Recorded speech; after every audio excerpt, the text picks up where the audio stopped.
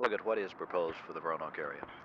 Well, we leave the 2 seats that Roanoke City has. They have approximately 90,000 people, and that entitles them to 2 delegates as they presently have.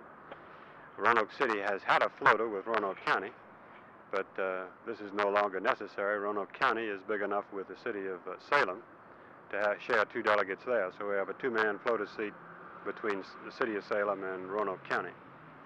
And this means then possibly that Delegate Garland is out of a seat. Is that correct? Well, that's one way to look at it. He can run for the seat in the city of Roanoke, or he can, of course, move into the county of Roanoke, and he'd be free to run from that district.